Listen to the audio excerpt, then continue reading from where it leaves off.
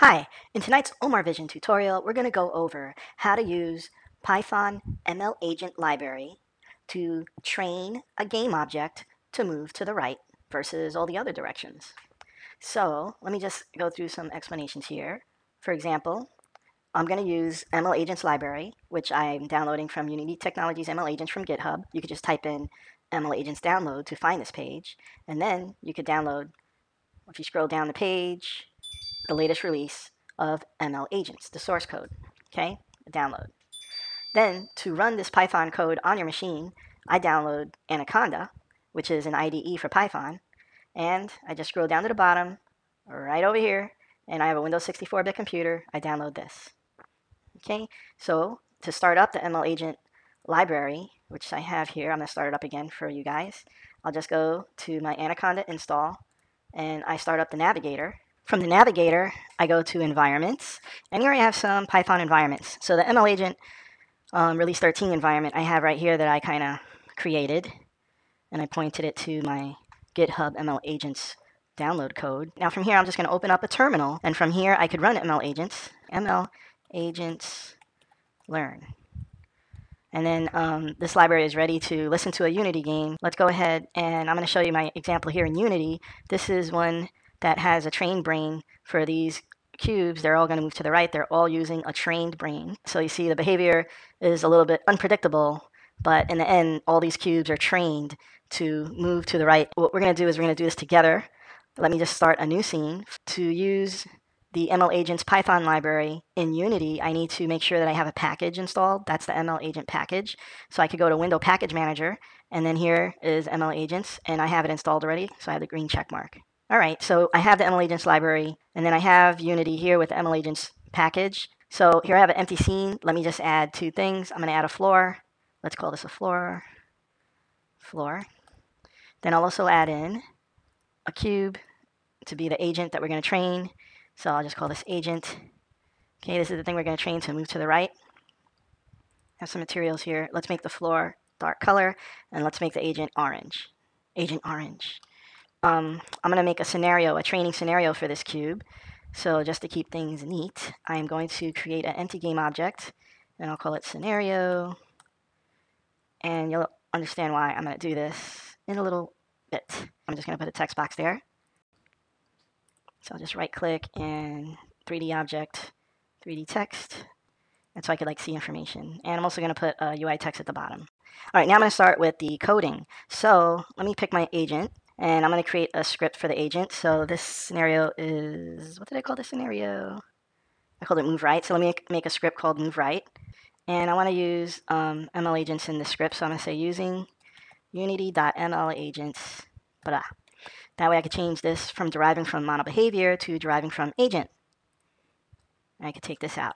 So the agent functions, I could see what they are. I could just go over here and say, go to definition, and now I can see all these agent functions that I could override.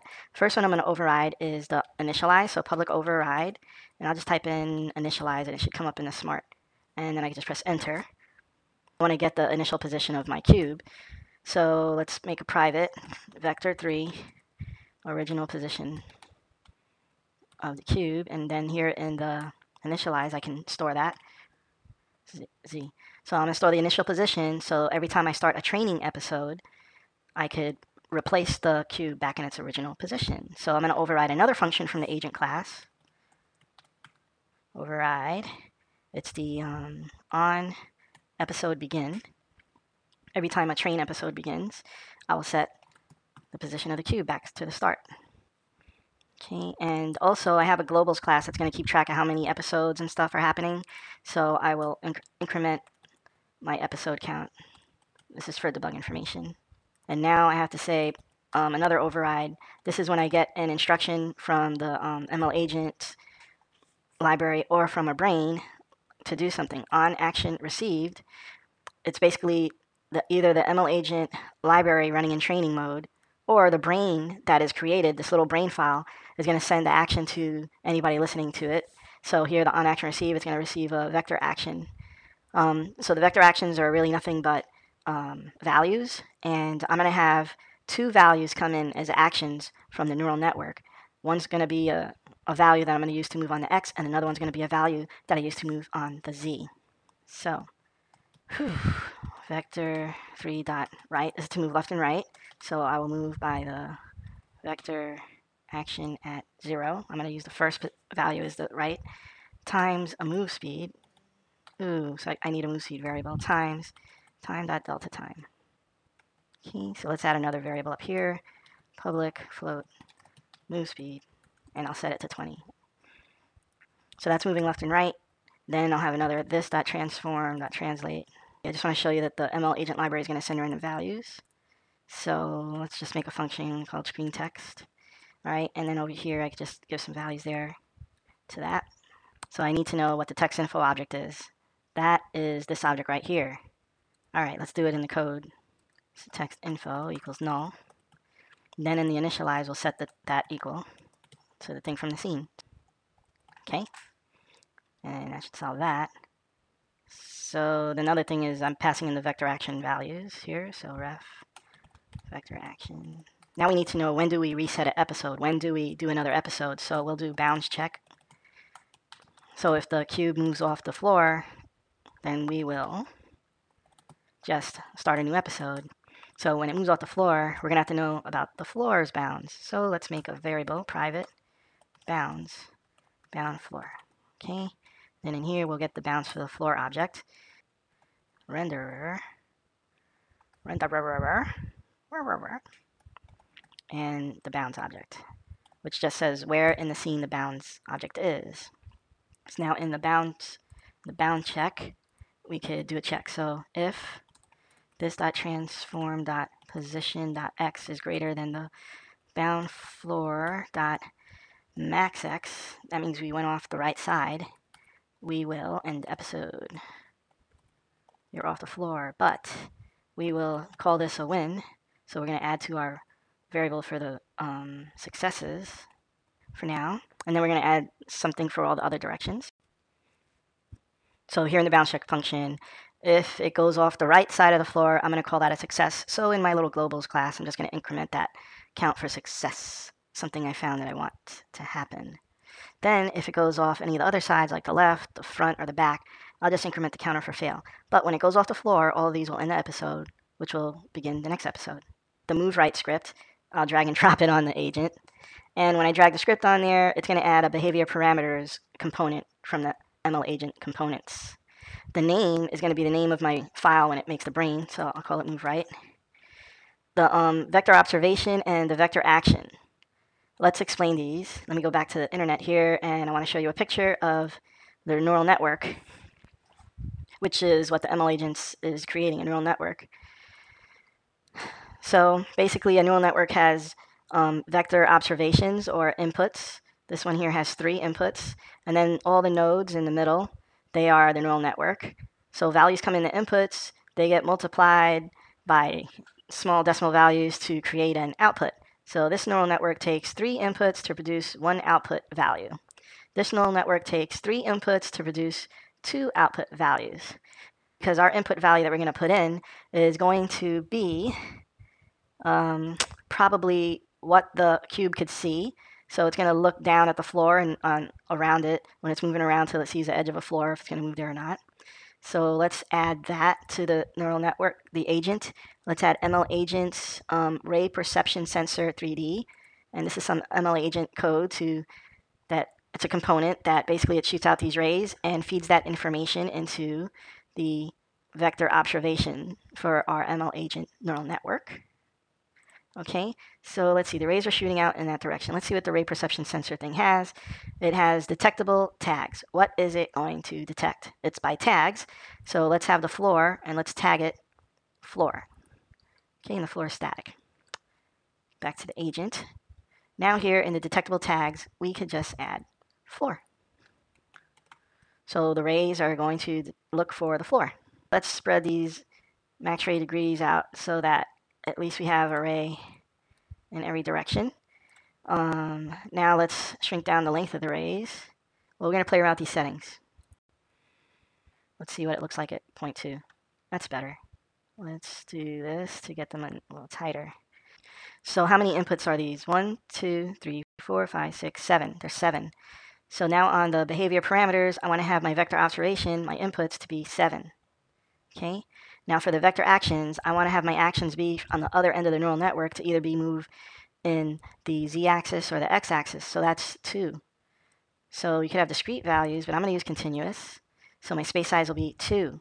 We don't have a brain yet. So that means that our mode is going to be using the MLAgent library. All right. So 7 inputs, because we have 7 rays that are on our ray perception sensor inputs. And then vector action, the outputs, we have 2 outputs because the action that our game object could take is to either move in the z-axis or the x-axis. I think we could run it, except we need one more thing. This on action received method, it needs something to call it. It's like an event handler. So we need to fire off an event that asks the neural network, what do I do now? So there's a component we could add to the game object.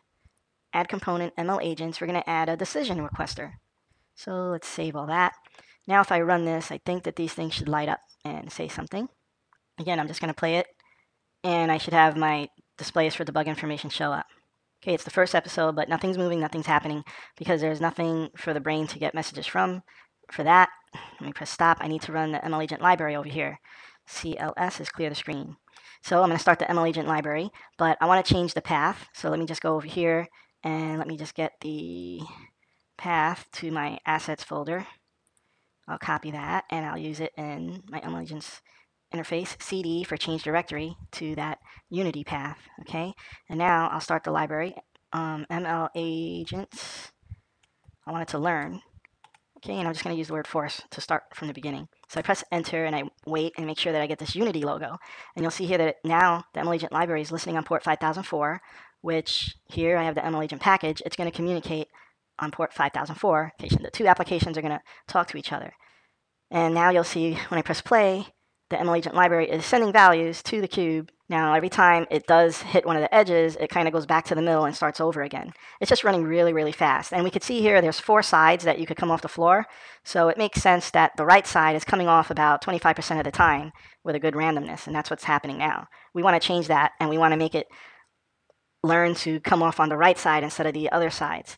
So now what we're going to do is we're going to go back to the script for the move right script that we have on our agent, and we're going to give rewards every time we get a result that we like, and we're going to give punishments every time we get a result that we don't like. So the way we do that is the agent class that we're deriving from, it has a function called add reward. This is how we tell the neural network things that we like that it's doing. So every time we come off on the right side, let's add a reward of 1. And every time we come off on any of the other sides, let's add a reward. That's the name of the function. But instead of adding a positive value, let's add negative values, 0.01. And then we'll just do that for the other 3 things that we don't like, that we don't want to happen. It's kind of like a reward and punishment system for developing a behavior. So these numbers, we got to play around with it a little bit. We're not sure about what they're going to work like, but I'm going to try these numbers. So now let's try this again. So every time I stop Unity, the MLAgent library also stops, and it saves the ONNX file, the brain. It saves that neural network file, and this is where it saves it to the results PPO. So let's do another train, agents, learn, force, and press enter. I see the Unity logo, and it's listening. Now I can start the game over again. Let's press play. And now through all these episodes, all these experiences, the training is occurring. And what I'm hoping is that after a lot of training, that the percentage of successes is higher than 25%, because 25% was just pure random. So here it's going along, and we're almost at 200 episodes. The percentage is still kind of low. It's going to take a while. Let me stop that. A way to increase the training speed is to actually just make more copies of a scenario where the agent is connected to the same brain name. So here I go. I'm just going to take scenario here, and I'm going to duplicate it a couple of times. So duplicate. I just want to move them far enough away from each other so that these raycasts don't hit the other one. And now I'm having 16 times faster the training should go. MLAgents, learn, force. Every time I use force, it's going to start a new brain to train from the beginning. Okay, so now here I am back here. I'm going to press play. And now we should see that the episode, it's getting many more episodes per second than it was before. See, look at this. I'm already going to be up to 200. And I could see the results here. They're all still going all over the place. So let me stop and think. So what happens is every time it sends observations, it moves, it sends observations. It's not getting a sense of a velocity or a direction that the cube is moving in. So what I'm going to do here is in the behavior parameters, there's a thing called stack vectors. So instead of sending just one instant in time, I'm going to send like a history of traces. So let me increase this to like 5 or something, and let's see if that helps the training. All right, I just went back to on the one and I made the copy, so I have 9. Let's try this again. MLAgent, learn, and force a new brain. And here we go. Press play. And let's see what we got. Okay, they're all moving, they're training, they're moving. So we're at almost 200 now, and it doesn't look like it's anything really learning, but let's give it some more time. Okay, we're reaching 800, and still kind of doing bad. Let's let it get some more time. Okay, now we're coming up on 2,000 training episodes, and now the percentage is getting higher. It's starting to learn. It's at 54% success rate. And you can see the more of them are moving to the right. Let's give it some more time. Okay, we're coming up on 4,000 training episodes. Now you can see the numbers here. The fails number is really incrementing much slower. The success is incrementing a lot. And you can see through all our little example trainers that they do move to the right. They're no longer coming off on the left or the other sides. So if I think my training is good enough now, I could just press stop. This is also a way you could make some game objects smarter than others. Where you stop your training is kind of like how smart it could be, how good the enemy could be to beat. You know, I'm going to stop it now. And then if I look in the project assets window, you see the results folder over here. Over here, this stopped, and it's telling me that it made a move right file. Okay, it's the 54970 version of it, but it's in the results PPO, move right. So now I'm going to tell you how to switch to use the brain to control the movement. So you see here, I am not starting up the MLAgent library. If I press play, nothing's going to move because there's nothing to get an input from. But I'm going to press stop. And what I'm going to do is for all these scenarios here, let's just take the first 3. Let me get rid of these guys here. I just needed them to increase the training speed. I'm going to take the first 3 agent scripts, okay? And here in the behavior parameters, I'm going to switch it to use the move right brain that I just trained. Boom, move right. And let's see the results. Remember, the MLAgent library is not running, so the actions for these game objects are coming from the brain. And you can see now that they move to the right. They all kind of, they're not all moving the same, but they all, with their own brain, are deciding to move to the right. And this is the beauty of using the MLAgents for your non-playable characters' intelligence. It's not exact, but it's going to have a general goal that they have in mind, and they're going to get to it their own way. They're going to figure it out themselves. This code is going to be on my omarvision.com website, and there's also another video that I have that goes over how to actually set up the MLAgents on your computer with the Anaconda. It's a short one. You can look at that.